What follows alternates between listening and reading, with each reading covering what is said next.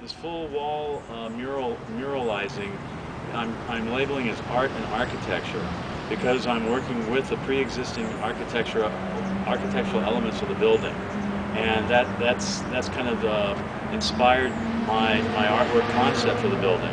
Actually, and funnily enough, the blue tile has actually been my overall inspiration. So there's going to actually be a preponderance of blue in this. But I call it more than muralizing. I call it art and architecture because of incorporating all these different elements of a pre-existing building. And since I'm painting the entire building, I think that's an element that really excites me is working with the building. So I think that at the end of the day, it's not so much going to be a mural as opposed to a freestanding colored sculpture. And because of the location of it being on the corner like this with no other buildings around it, it has its own integrity and credibility all by itself. And when it's all going to be painted like this, it will be an art piece, a full art piece, which is very unusual. I honestly don't know in all of LA County if there's another building that's painted in such a way, much less being an art school, for charter high school and middle school. It's really a fantastic combination. And I really thank the school, I thank the community of Pomona for having this great idea, but having the guts to go through with it.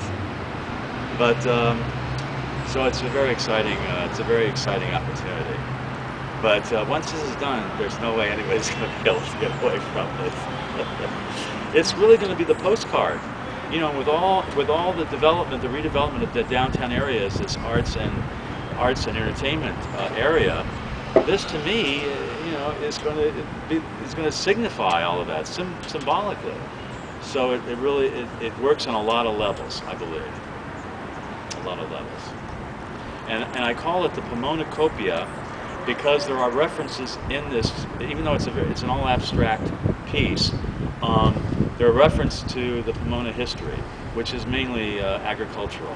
So most of the colors in this are fruits and veggie colors, and then I got the name Pomona Copia from cornucopia, meaning with all the vegetables. And, so there are shapes in here like I keep saying Pomona Copia. God, what is it? Cornucopia shapes, and then there are arrows with road, I don't know what you call those, road dividers or whatever, to signify all the roads coming and going through Pomona. And also, I'll say that this is also a tribute to my father, because as it turns out, the first time that I came to Pomona was in 2008 when a man, Rollo, you know Rollo? You know Rollo.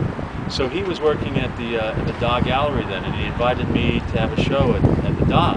So I came out and I saw the Da, and I was very impressed with the Da. It was a beautiful space, but it was too big actually for me at the time.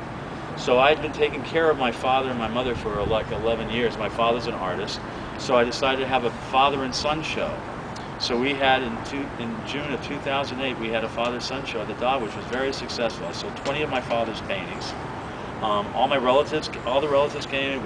He was still cognizant in a wheelchair, but that whole experience was a golden experience on a lot of levels. And that was my first. That was my first touch with Pomona. And then I got reintroduced last year to the School of Art and Enterprise, and I did this huge mural on their main campus last year. And then this building came up, and they asked me if I would do this building as well.